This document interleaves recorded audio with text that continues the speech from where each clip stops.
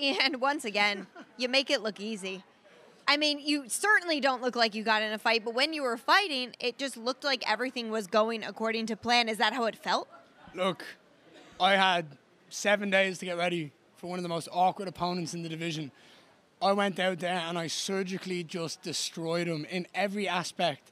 When he tried to clinch, I took my time, I had patience. When we striked, I didn't need to show off too many skills. I knew patience and output and just constant movement would just suffocate him.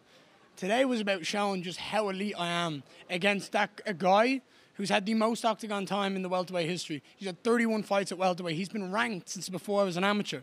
And I went out there and I made him look like he's never fought before.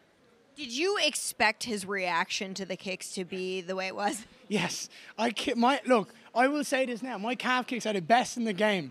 And I didn't even try to hurt him with them. I just kept hitting the same spot. And I didn't rush it. I didn't need to rush a finish because he's the type of guy, you try to go in and finish him, and he clinches you and he makes it a dirty fight. He lands a knee, he lands an elbow. Why would I need to? Kick him, stand back up, let's go. Kick him, stand back up. You continue to show this versatile attack and so many things in your arsenal. I'm curious how... And I do it with ease. Truly.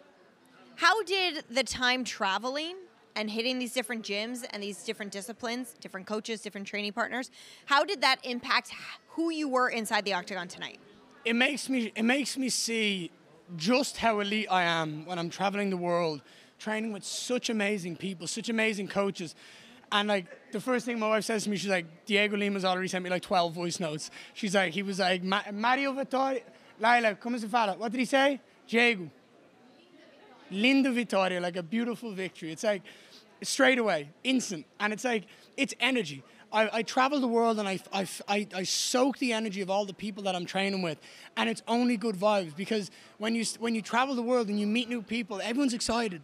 And it's that excited energy that I want to travel into a camp with and travel into a fight with and go, right, we're here to take over. I said it from day one. I'm here to take over. I'm 13-0 as a professional. I'm now ranked top 10 in the world. I don't know where it's going to be, but I don't care. I've got a number 10 or less beside my name, and I'm 25 years of age. And you just continue to do what you say you're going to do? I had a fight. Look how good I look. No, you look great. Ridiculous. I mean, you look better than me, and it's my job to be on TV, so good job, Ian Garry. Stop.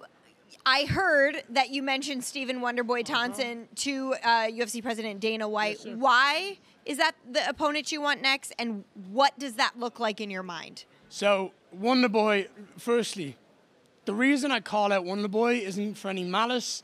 It is because he is considered one of the greatest strikers in the UFC history, in the world. I mean, he's a 57-0 as a professional kickboxer, and he is widely regarded as one of the most talented strikers we've seen in this sport. I consider myself of that level. And to go out there and compete against him and his stature, and to go out there and beat him, you take the reins. You are absolutely the greatest striker the welterweight division has ever seen when you beat that guy. And then it's just onwards and upwards from there. Then the top is full of grapplers, full of wrestlers. I'm going back to Brazil. I'm getting ready for every single one of them. And when they shoot, you best be ready. I'm ready to jump on something. Listen, we're ready for all of it. Certainly interested to see if they make the matchup with Wonderboy and when that might be. Also, you mentioned Brazil.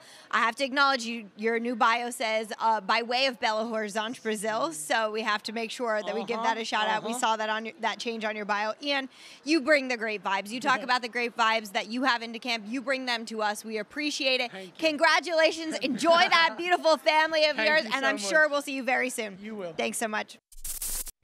Thank you for watching ESPN on YouTube. For live streaming sports and premium content, subscribe to ESPN+.